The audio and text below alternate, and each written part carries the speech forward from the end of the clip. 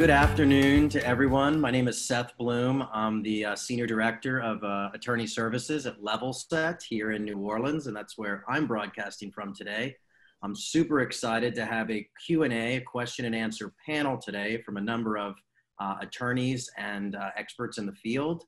I'll go around real quick and do an introduction. We have Ben House, who's an attorney, Greg Room, who's an attorney. He's the CEO of Mobilization Funding. It's a finance company. So I will start with Ben, and they will all do a much better job than I just did introducing themselves. Well, I'll start, I guess. As Seth said, I'm Ben House. I'm a Texas construction and commercial litigation attorney. I'm a trial lawyer. I handle these claims typically from the very beginning, where, you know, right after you've worked with Levelset and filed your Texas lien, sent your notice letters, and you know, you're still not getting paid. That's where you get to me, and I got to kind of take it home. So that's what I do. A Texas Aggie graduate of the construction science school at A&M. Got some commercial construction experience myself, a little bit of residential experience. But I've been lawyering since.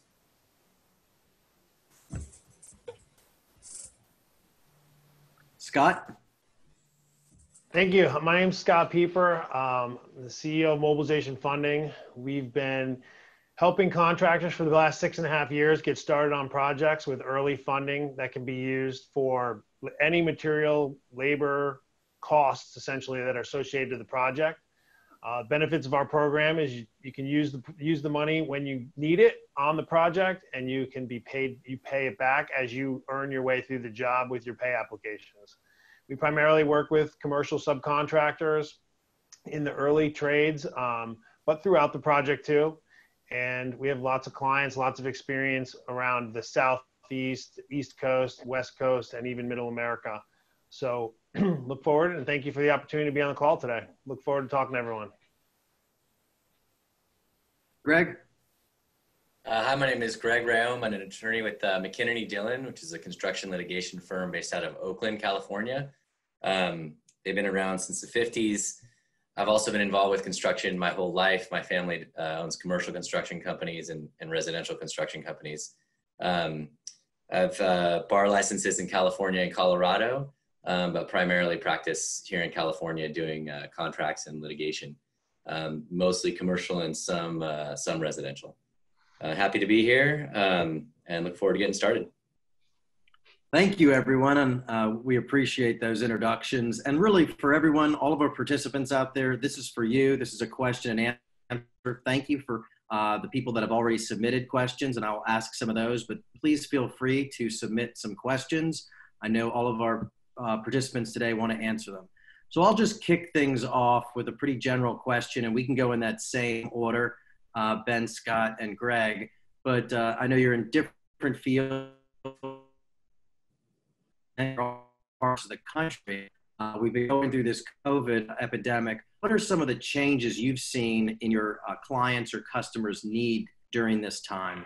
Ben? I'm sorry, Seth. You broke up. I missed the middle of it. Okay. Could you run me through it very quickly? Sure. What are your clients' difficulties or challenges during COVID? What's been some of their needs? It's really been functionally the same need, and Scott can talk a lot to this probably as well. Cash flow.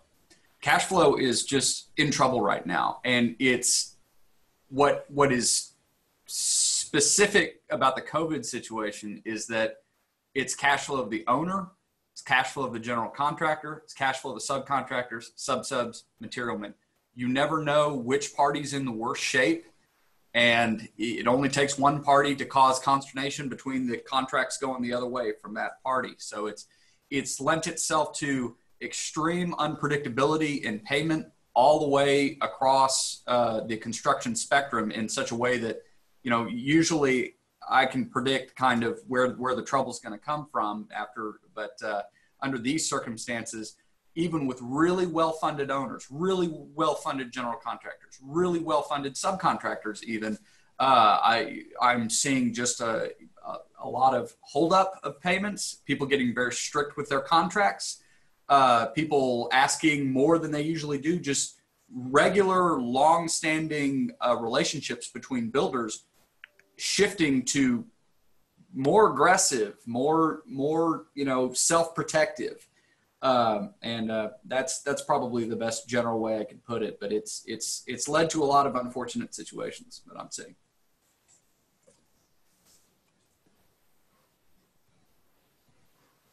Well, Seth, I would add to that. If you want to. I'm sorry. Do you want me to go next? Sure. And anyone, I said before in order, but I think these things, we can make it a little more natural. So whoever wants to jump in, and I'm sorry we're having a little bit of Zoom delay. Yeah, that's okay. I would add to that a couple things. One, cash flow are the biggest things we're seeing. Frankly, depending on the part of the country that we're talking about, we haven't some places we haven't seen a single thing change. I mean, work's been done. It's either in certain geographical areas or certain types of projects. Obviously, New York City is the epicenter of the COVID-19 disaster. So you'd think construction in that area would also be impacted just as great. And depending on the project, it has. We've had, I think any type of private development has seen significant impact. However, we have some contractors working on the Metropolitan Transit Authority projects where, the subway has been shut down. So they've had a free rein to get going and be, even more efficient on that. So it really depends on the overall project and particularly the owner of the project. I do think it trickles downhill. As Ben said, if the owners are going to have problems, then everyone's going to have a problem. And I think from a subcontractor perspective, folks really need to think about, who am I working for right now? Think from a perspective that just because I put a pay application in, I'm guaranteed a payment. I don't think anyone really believes that, but I think now more than ever, because you put a pay application in definitely does not mean you will get paid. It doesn't mean you'll just get paid late or whatnot, but if there's a problem with that owner or the financing of the owner or the project, there could be real problems all the way down. Frankly, those are the types of things that we worry about all the time when we look at financing a job. We always look at where's the money on the job. Is it financed by a bank? Is the bank in good standing or in good spot? Is it privately financed, or obviously is it a government entity? Those same questions are things you really want to know now more than ever while you're either starting a project, or especially if you're starting a project, but even if you're on a current project, you want to know where everything stands. And it's well within your rights to validate that and ask those questions. Really look at your contracts, understand what your opportunities are and are not based on contract laws that you've signed, because you can't just stop working. You have to work, but you need to be cognizant of what you're doing and if you're going to get those pay-ups in. So those are the things we're talking to clients about. Overall, though, in general, again, we work primarily with larger construction projects in the commercial space, project size overall. Our typical contractors will have between a few $100,000 scope of work to several million. For the most part, we've seen a lot of those projects still ongoing. I think it's a little too early to say whether the money on the job is at significant risk or not overall. But so far, we've seen our fair share of projects slowing down and new COVID rules and guidelines. And we've certainly seen contractors worried about payment and cash flow a little bit more than maybe normal. But the folks that have got the PPP loans in and disaster loans in and have been financed are in a better spot. So those are the things that we're seeing right now. I think getting the right type of financing to solve your problem is also of a very important concern. Don't just take out any loan or anything assuming that you'll get paid. Those are the types of things that we're seeing so far from construction changes related to COVID. Greg? I'll jump in here real quick. Same thing. We've seen this. You start to see some slow pay. Also, a lot of people coming to us and asking about delay, how to preserve their rights if the owner starts to stop the project or starts intimating that might happen. The basic kind of guideline here for that is just document everything that happens and try and keep open lines of communication with the general if you're a sub or with the owner. You want to preserve exactly what's happened and be very clear about what's happened. The other thing is safety. documentation. There's been just a ton of legislation out here in California that's come through. So, it started out that construction, and I'm not sure how it works in the other states, but was deemed an essential business because there's several industry groups here, and I'm lucky to be in Sacramento, so kind of right in the middle of that. So construction was an essential business, meaning you could carry on despite all the shutdown orders. But the flip of that was that everyone had to be, you could see all the workers right out on site because no one else is out here. So all the industry organizations were, saying be very careful to show how much you're using masks and staying 6 feet apart. So there's been a big increase on safety and people asking what to do. And then there's been this patchwork of county responses as to whether or not, how much they're enforcing the local safety rules. That's one thing. What's starting to come out now that there's more, now that some time has passed, is our questions around workers' compensation. I just saw today that for the Department of Insurance in California, they might be saying something like, if people are staying home and getting, so they're not out on the work site, then are they exempted from paying their workers' comp amounts for that time, or that rate of workers' comp for that time? So, but that's all kind of coming down the pipeline and not in effect right now. So a lot of interesting stuff.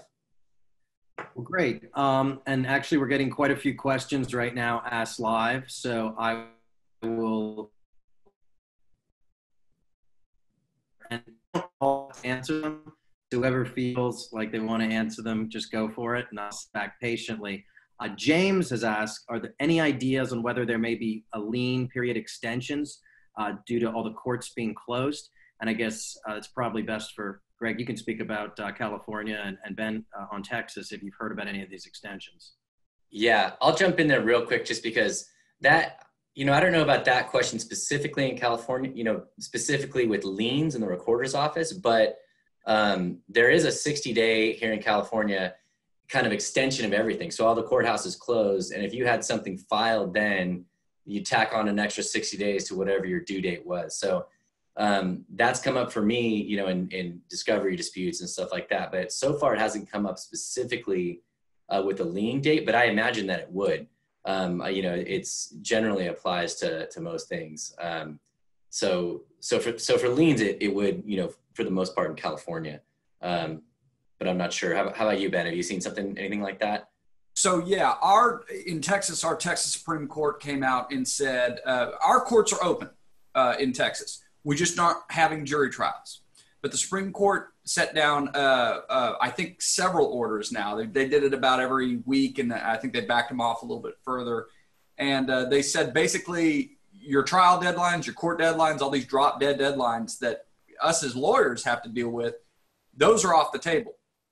My advice would be to my clients is pretend they're not. Don't ever rely on it. Don't think it's going to save you, because the statutory language in Texas is there's a couple dates. If you miss on your notice letters or your lien filings, you're in more than trouble. You're done with your lien under certain circumstances. So pretend like COVID never happened. You typically, if your lawyer's office is closed for whatever reason, a lot of them are. A lot of firms are struggling with this, or they can't get work out as fast as they usually can. I mean, call around, use services like Levelset, put yourself, take action to put yourself in the best possible place you can. Don't rely on any of these orders, because at the end of the day, I don't have any idea if that order is going to be capable of saving your bacon down the road, and I wouldn't want to depend on it. But Greg is absolutely right. You got a pretty solid basis for extending those deadlines. Maybe the most solid basis we've ever had, at least since I've been practicing. But don't rely on it, would be my advice. Okay. I think this is a pretty interesting question. And Scott, you may have some insight on this. How do you research the construction company you're working for? Regina, of the company.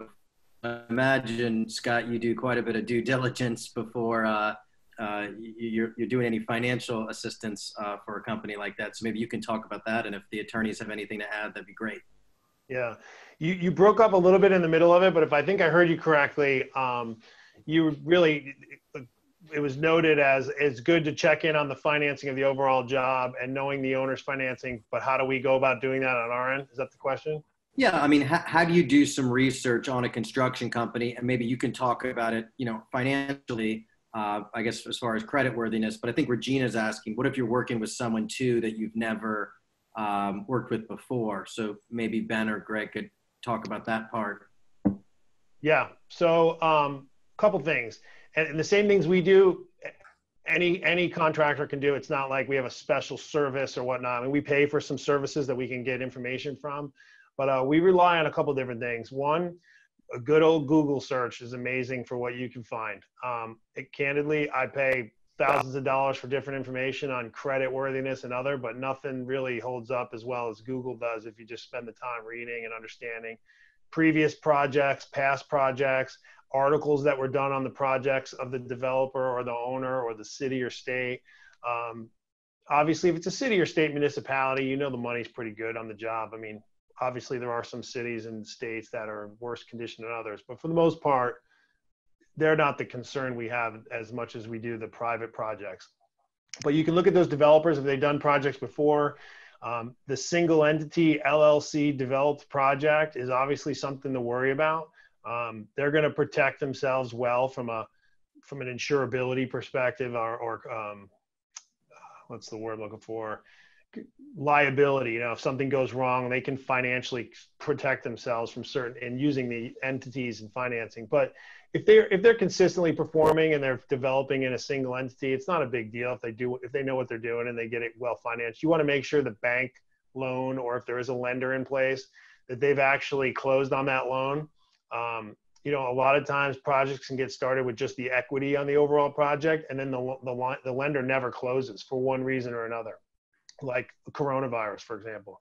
If you started as a site contractor, the developer wanted to get going on the project before they had what we would call a complete capital stack, meaning equity, cash that the developers put in, and then a loan on top of that. But they get started on the project to clear the site and do work, and they're using the equity or the cash on that before the loan closes.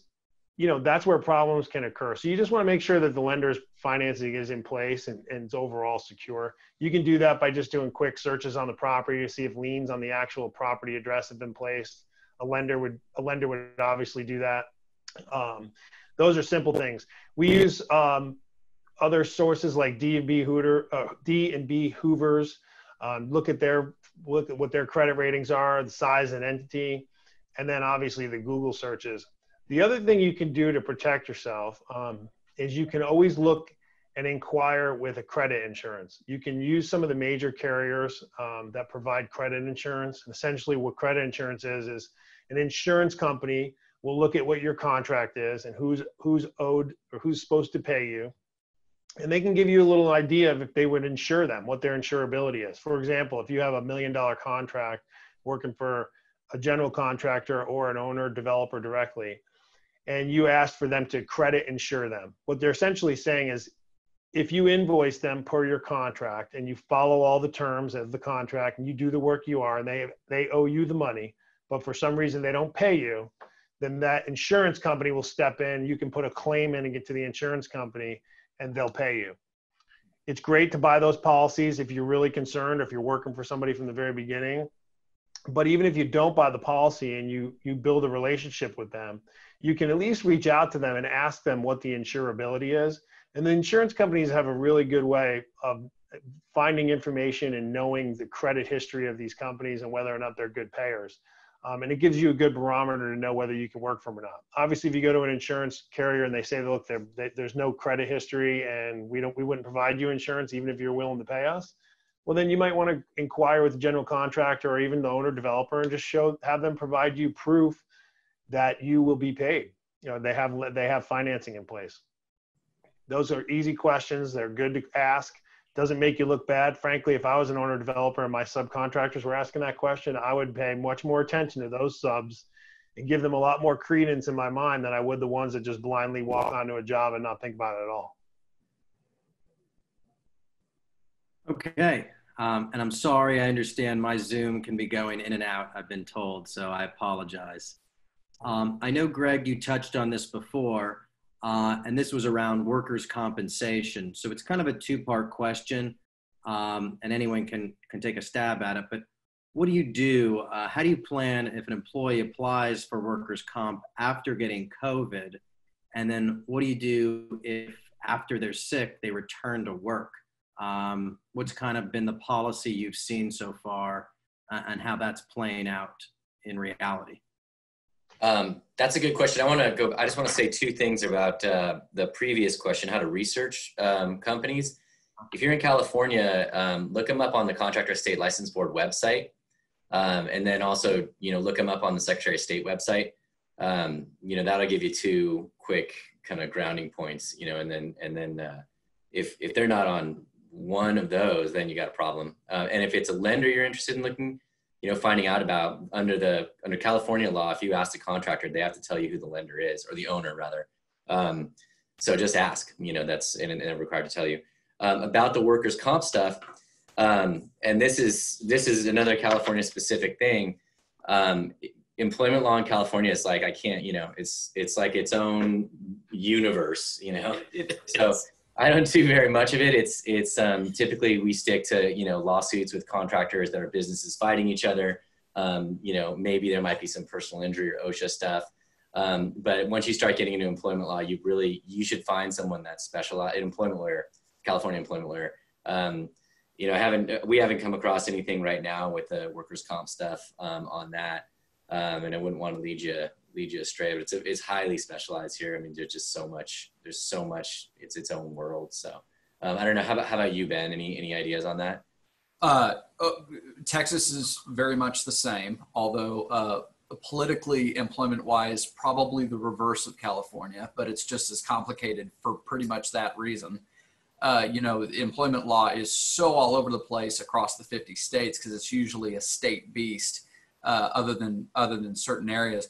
All I can speak to generally is I am seeing a lot of class action lawsuits being filed against the larger companies. The one that comes to my mind immediately is, I believe, Walmart. There's been a class action filed against Walmart related to, basically allowing employees to come back to work. I'm not an employment law specialist in any way, shape, or form, but I just have noted those cases occurring because I get the question from my clients of, hey, what if somebody gets sick? What do I do? And generally, I do what Greg did and said, hey, if this is going to be a concern across your worker base, you need to get an employment lawyer involved. And secondly, absolutely, as an absolute baseline, whatever order is in place in your county, whatever order your governor has created, and whatever federal guidelines, CDC guidelines. Look, if you're on the right side of all the guidelines that were available to you, it's not a complete defense, but man, it can't hurt. So be on the right side of every rule you can find. And honestly, I'm not even sure how much the employment lawyers are going to be able to tell you at this point, because this is unprecedented. None of this stuff has gone to trial yet. We're at the petition stage of a lot of this stuff. So be on the right side of the rules that have been published by the federal and state agencies. It's about the best you can do, in my opinion. I would add one thing to that. And I think all of you brought it. Go ahead, Scott. The one thing I would add to that is, look, if you're an employer, this is just practical experience. If you're an employer, I think you should really be careful to work with your employees and look like you are someone who is working on behalf of your employees. The Department of Labor is definitely going to look much more to the employees side of things than they ever are the employer side. Absolutely. So if you take a strong stance, even if you're right, you could very well be wrong, and it's going to hurt like it was wrong, even if you were right. So the best thing I would advise you doing, practically speaking, is work with your employees, come to terms with them of something. If it's not working out, get a release from them, give them something in return. That's your best course of action than worrying about what the law might say, practical or not. And of course, I would always seek legal counsel, but practically speaking, at least that's my experience of what I've seen as it relates to those type of matters. I think that's something that's unique about Levelset is we're here to help.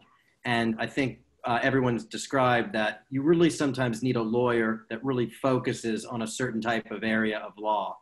I practiced criminal defense for almost 16 years, and you wouldn't want me working on your sophisticated construction project. Having said that, I've represented a lot of contractors that did really bad things. You wouldn't want me working on your criminal defense case, tell you that. Oh, man.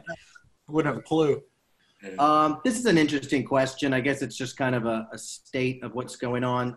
Allison asked, in general, would medical buildings and hospitals still be a good bet in the long run when funding and the industry slows down? My opinion on that, I would think so. I would look out for your, I'd be a little more cautious of your rural community hospitals, depending on who they're partnered with or what affiliations they have. Even if they are affiliated with a big group, and let's just say, for example, you have, I don't know what state you might be in, but let's just say you're in Tennessee and it's HPG or a large health system of some kind. Just because they have that large health system's name on the hospital does not mean that they're financially backed by that entity. So you really need to be cautious of that. In general, if I were to guide you, I would say your smaller community hospitals, I'd be a little weary of where they're at and how that's working. But if you're in a metropolitan area, city, or something that is financially backed either by the city, state, municipality, or just a larger, been around a really long time hospital, one of those places where, that hospital can't really go down, it would really hurt the community. I wouldn't worry as much about those in general, but, I would carve out the smaller rural hospitals, and the rest of it, I would probably be thinking that it's a favorable place to go work or take a job. Okay. I've gotten on some other webinars, people have asked, and I'm kind of summarizing Deanna's question here. What are some of the responsibilities now that we know as phase one's happening, companies will have to ask their employees to, let's say, wear masks or do other sort of, disinfectant. Who's responsible for that? And who pays for that? Can you pass that over to the customer? How does that work within the construction world, being that there's going to be all these new restrictions? And can you go back to your customer and start work? Now I need to do all these things. I could jump in on that. One thing, Seth, you should make sure that your face is in a good position because it's freezing a lot. So,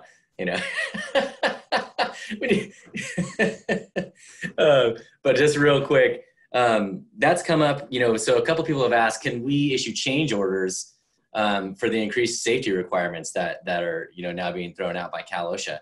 And, who knows, you could try. I think it's definitely worth a try. It's just like a delay. Most construction contracts, there's kind of a template. AIA construction contract is a good one. A good template family. If there's an unanticipated delay, as I'm sure you guys all know, you should, or an unanticipated circumstance that you come across, you have the right to ask for an increase in time or an increase in the contract sum. And it depends, if you can characterize, if the cost is big enough, you should be able to characterize the coronavirus as one of those unanticipated changes. Whether or not the owner is going to accept that, who knows, and whether or not you want to risk your social capital fighting about something that might be a small cost is another question. But if it's a big cost and you got a huge job, that almost lends itself to the argument that, that look, no one saw this coming. It's not in the contract. We didn't estimate this. So give us a change order for it. And I'll hop in very briefly for more practice. I said at the beginning, I'm a trial lawyer, so my brain always goes to the jury.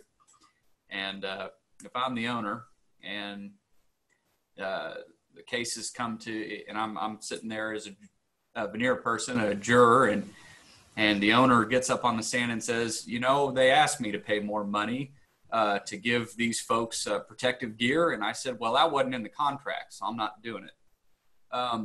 That's not going to go well. That's going to be a really bad thing for you. So you just never, as an owner, you as a contractor, as a subcontractor, when you're entering the negotiations about getting paid a little bit more for this PPE, which is, as Greg said, absolutely reasonable, probably going to end up having been legally required. I think some juries are going to decide that down the road. Did you meet the CDC requirements? Did you meet the governor's requirements? Did you meet the county judge's requirements? If you didn't, did you keep your people safe? At the end of the road, at the beginning of the road, right now, as you're negotiating that thing, sure, you can talk about what's in the contract and what's changed, but really at the end of the day, are you being serious right now? I'm asking for more money for PPE. You got a bank loan on this project and we're not going to fund PPE, or we're not going to fund, you're not going to give me more time because I can't use as many people in a confined space as I could before. So I need more time to do the same amount of work. Or I just can't use as many people generally. And so it affects costs for the actual construction as well as costs for the PPE. There's a lot that this changes. I did a force majeure talk about this on kind of that basis, but there's the leverage right now you have for the PPE is nobody wants to be the guy who turned down increased payment to protect workers on their site.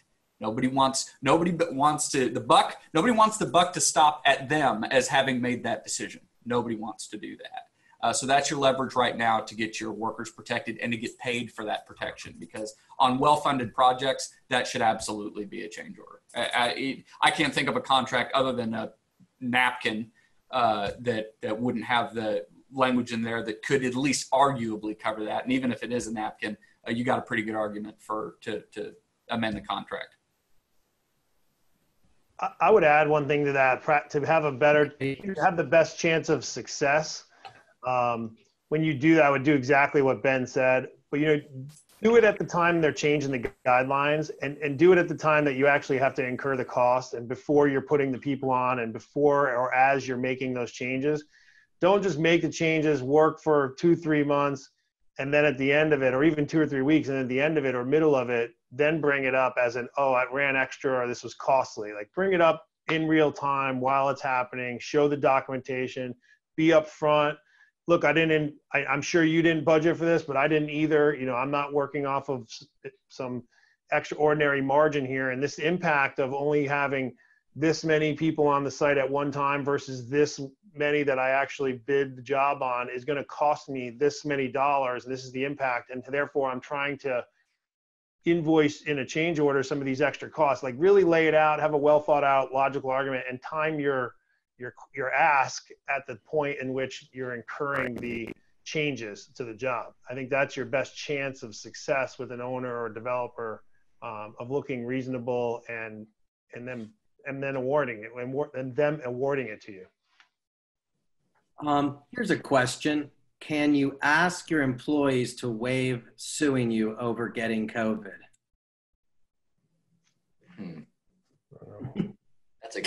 I don't think you can do. I mean, I wouldn't do that. Yeah. At the end of the day, I doubt it. I really doubt it. Yeah. I'm with Greg. Can you imagine, like Ben was talking about before, the situation in the jury room with that? Yeah, seriously. Like, you can do it. The answer is yes, you can. Is it a good idea? No. And I don't really have a legal basis for that, other than, boy, if it rings really ugly, it's probably going to sound ugly in front of a jury or a judge. So, when in doubt, do what's right. Mm-hmm. Okay, I have a little more. It's our hypothetical on here, but it's this contractor's question. It's a little bit more granular. This gentleman remodels bathrooms for a property manager, not the owner directly. He finished the work, everything in the bathroom except some light sanding and one electrical connection in the basement. The owner then put a stop payment on the check. What's the best mechanism for collecting? Was the state specified, Seth? It was not. So okay. It was not. Greg, you want to? Yeah, I mean, I guess you could, if he's, I guess we need a little bit more facts, but I mean, there's several things, I'll just kind of give you a general answer, right? What I would do in this situation. It sounds like it's a smaller job, right? If it's just a bathroom, so we're not talking like an arena or something like that. In that kind of situation, a lot depends on your interaction with the person who's hiring you. So the cheapest thing is going to be to just try and, you know, talk with the guy, finish the work and get paid, you know, and that's going to be cheaper than hiring a lawyer. Next thing, if you're in California, if you finish the project, if you've actually, you know, substantially completed, you could put a lien on there, you know, if you're in direct contract with the guy. And just doing that might prompt them to pay. Again, depending on the size of the project, if it's a small project like that, here in California, you can go to small claims court. It's really easy. You know, that's same here, same in Texas. And I tell people that all the time for these small projects. It's something that's quick and easy, and just getting the notice will usually prompt them to pay. Yep. So that's, you know, that's where I'd go with something like that. Yeah. Well, Seth, you're going to love me here. Here's your plug. I'm not affiliated with Levelset, but here's the deal. Yeah, that's where Levelset gets real handy. Because a lot of folks don't know how to send notices, don't know how to file liens. Well, Levelset, I've been through it. It's got this fancy thing. It tells you exactly what you need to do. Regardless of what you do, just like Greg said, your lien rights are probably the thing. If you get organized in that regard, that's probably the thing that's going to get you paid the fastest. It just is, and that's why lawyers are most interested in preserving those rights.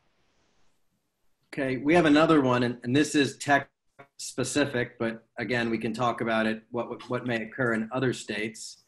A subcontractor lien was placed on a house in January of 2017, alleging the contractor had not paid the subcontractor. The lien was never answered, and the contractor went bankrupt in 2017. The subcontractor has not replied to mail or is there a statute of limitation on this lien, and how does the homeowner go about getting the lien removed? And I know a lot of you guys do commercial, but that is a residential question. And Ben, since it's in Texas, I'll let you kick it off. Yeah, and I do handle I handle residential and commercial as well. Okay, statute of limitations on a residential lien filing. The contractor who files the lien has 1 year on a residential project to file a lawsuit. Okay, if he hadn't filed a lawsuit, he misses statute of limitations. Problem is there's no easy method to strike a lien in Texas. Some states have a method where if you contest a lien in a certain period of time and they don't recontest the lien, they don't file suit in say a 30 or 60 day period, then the lien falls off. Texas doesn't have anything like that, unfortunately. So what do you have to do to get the lien off? Well, if you can write a letter to the contractor, and I can't remember from the notice if the contractor actually filed the lien is still in business. I think it was the subcontractor who filed the lien. In which case, if that subcontractor is still in business, reach out to them, tell them, hey, because there's no hurting, you're not hurting yourself here. Tell them, hey, get rid of the lien. Otherwise, I'm going to have to file a lawsuit to get rid of the lien. And in Texas, you can actually get your attorney's fees back for filing a lawsuit to dump a lien like that. So you have some leverage there, but the faster, easier way is to reach out to them and say, guys, this is gone. They'll call their lawyer or whoever, and he'll probably agree. And then they'll either strike it or they'll completely ignore you, in which case you got to call a lawyer and get it knocked off. It's going to cost some money, but it's unfortunately under Texas law, under Texas residential lien law, it's the only way to get the lien off the property. Okay. Here's another question. Will we be able to go after the contractor funded as is the only signer on our proposal? Also, the contractor did not provide us with the contract to sign, so the only legal documents we have is our signed by contractor proposal. Could you read that one more time, Seth? We can cut it there for a sec. Yeah. Will we be able to go after the contractor to get funded as he is the only signer on our proposal? Also, the contractor did not provide us with the contract to sign, so the only legal documents we have is our signed by the contractor proposal. So they only have a proposal, they don't have a signed contract. Yeah, you could definitely go after someone if you've done work for them. Yep. You know, a contract is just an agreement, whether or not it's written down. It can be an oral agreement. So long story short, if you have you have nothing, then you have an oil agreement. If you have something, it's a way of proving the oil agreement. If you have kind of a formal contract, you can just, there it is. You know, it sounds like in this case, if there's a proposal and you've done work, that's evidence right there of an agreement. So you can, if you end up going to court, that's what you'd be pulling that out and arguing that that's what the agreement really was. Absolutely.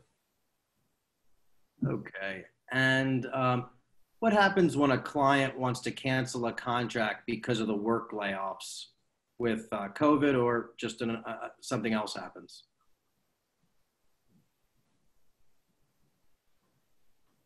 I guess I'll address that one because I gave a webinar, I think, with Levelset about a situation about that, which is basically, it comes down to what's in your contract. The AIA consensus docs, there are several form contracts that you can use that all speak to like completely unforeseeable events, acts of God, stuff like that. So under the AIA and consensus docs, there's paragraphs that pretty clear that COVID is expected to, when all the litigation comes and goes here, is expected to fall under, and that will allow for rescission. Typically, I'll speak to the AIA, for instance. The AIA, if something happens like that and the contract needs to be pulled, typically the contractors get paid for what they've already incurred, and under some circumstances, they get the profit on the job. And under other circumstances, they just get paid for the expenses incurred, and then they're cut loose. So it just depends on which part of the language is utilized. Now, if you're working with a very basic contract that just says how much and when, you don't have that language. So and that's kind of unfortunate for the paying party, because if the constructor, the performing party, is willing and able to go forward and build your project, and you can't fund it anymore, and you don't have these force majeure clause, act of God clause, no damage for delay clause, something like that, you're in trouble as the owner of the project, because they can perform and you're not allowing to, and that's where that ugly breach word comes in. You've breached your contract, and then so the damages there is the profit that the contractor would have made on the project, not the overall price, but the profit. And so then it becomes a negotiation. Well, we're running out of time here, and we're getting a lot of questions, but I thought if any one of our panelists has kind of a closing statement to make about anything within this construction time we're dealing with, feel free to have the floor for a minute or two. Okay. We've covered a lot of, I'm just first on a little thing, so I'll just go first, I guess. We've covered a lot of critical stuff. Scott's input was great about financing. To be in a finance position right now is awesome. I know a lot of subcontractors aren't. It's just a great way to do business. And then Greg discussed the other points. I don't think either Greg or I are employment lawyers, but that's a big thing coming up right now. So Scott's advice on what to do with your employees is great. Come to an agreement, figure out what they want to do, let them have a voice, decide, and then you have the leverage that I spoke about you don't want to be the guy who doesn't pay for the PPE. You don't want to be the guy making that argument. So well-funded owners aren't going to have a problem funding that. It's where you get with the owners that were kind of stretching in the beginning, and there are a lot of them out there. Like Scott said, the name on the building doesn't mean they're the real owner. It's usually some development group that they invented last week and got and then signed on the loan. Before I go, one thing that actually a client brought to my attention was for PPE. There's lots of companies that provide PPE. So if you're looking, like Scott said, to come up with pricing immediately before the fact to tell your folks how much this is going to cost.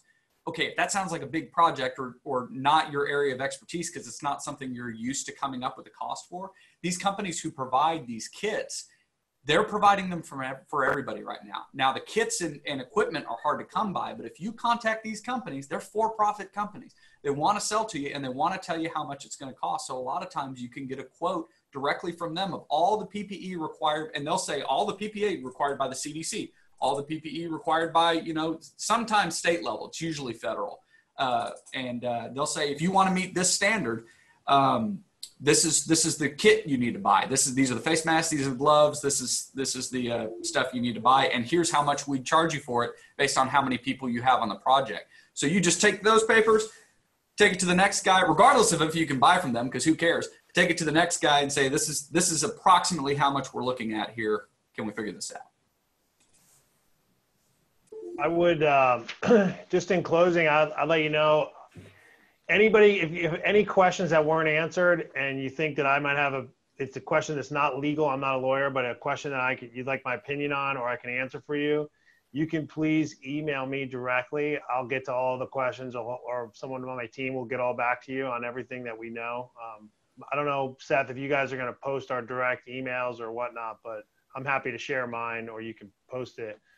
But my email is just S as in Scott .Pieper, P-E-P-E-R. So it's like pepper, but only one P in the middle. And then at mobilizationfunding.com. I did see some of your questions on the PPP loan. When this all came out, there's a lot of questions on PPP loan. How do I use it when I get it? What requirements do I have? I did a 6 or 7 part series on the COVID-19 related questions. One with insurance agents, with payroll and HR, with our bankers, and with and then specifically related to the SBA. And we also created a tracker for the PPP loan. If you go to our YouTube channel, it's just Mobilization Funding. You can see all of those videos. You can watch them at your leisure. They'll give you the exact information as from the SBA lender directly. You can see it all in real time. I've asked them the questions, many of which you guys had. You're more than welcome to ask us as well. I can also share with Seth the tracker that we came up with for the PPP loan that was given to us by the bank, so that you can track exactly what money you got, the payments you make towards payroll, so that ultimately you can prove and document what should be forgiven. I'll share that with Seth, and Seth, you can share that out with the group or the attendee list. That's no problem. Great. And then any other questions, like I said, I'm more than happy. You can email me directly. I'll answer them for you, or help you best guide to where you can get them from. But a lot of the stuff you can find specifically as it relates to COVID-19 or PPP loans or banking or the construction site itself as it relates to these times, directly on our YouTube channel. You can see a lot of that stuff. It just happens to be where we posted it when we did that series. Greg, any closing thoughts? You know, I'll say something that's kind of random, and I probably should have said in the beginning, but insurance, just so you know, if you have your commercial general liability insurance, it's not covering any delays or problems with stuff like this. So it's kind of a public service announcement. You know, I'm not a big fan of insurance in the whole industry, you know, because they never seem to pay out after you pay them all your money, almost uniformly.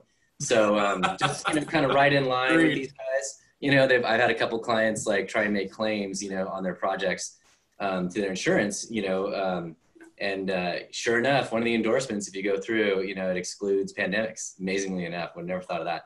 So just to kind of that should have been something at the beginning. We were asking what we saw.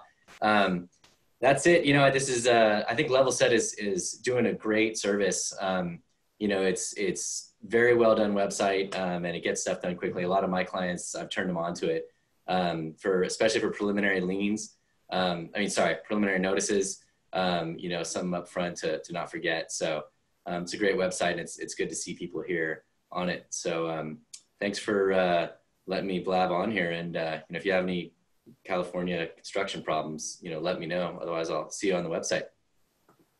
Well, I just wanted to thank all of our panelists today. You know, we're here to promote them as much as we want to promote the Expert Center at Levelset. If we didn't get to your question today, please post it on the Expert Center. You can also contact all of our panelists today directly. We welcome that. We're here to get them business. But also check out our Levelset products, and please post any questions we didn't answer today on the Expert Center. We also, if you asked a question and we didn't get to it, we'll get you a written answer. Yes, the webinar will be available on our site. And again, I'm very sorry. Sometimes my Zoom connection's perfect. Other times it's a little shaky. So I'm trying to smile like Greg told me in case it's free. But really, thank you. Like clockwork. We're going to webinars. It sounded like the next one. It sounds like the next one needs to bleed into business interruption insurance, but we'll have a different panel for that. But I'll be watching that one. I'm fascinated about how that's worked because I'm hearing the business interruption insurance is not being. Well, that's all I'll say. Yeah. Well, to Greg's point, they're not covering that either. Right. Well, I've seen the plaintiff lawyers are running commercials, but then I also was watching the House committee today. And you know, the guy that was in charge of it said this has been something that could have happened for years now. So I think it's going to be a tough fight to make those BI claims, but you never know. So thanks again. I really appreciate it. And thank you to all the panelists. Thank you, everyone. Thank you, everybody. Thanks. Greg and Ben, thank you. See you guys later. Thank you, Scott. Likewise. Thanks. Have a nice day.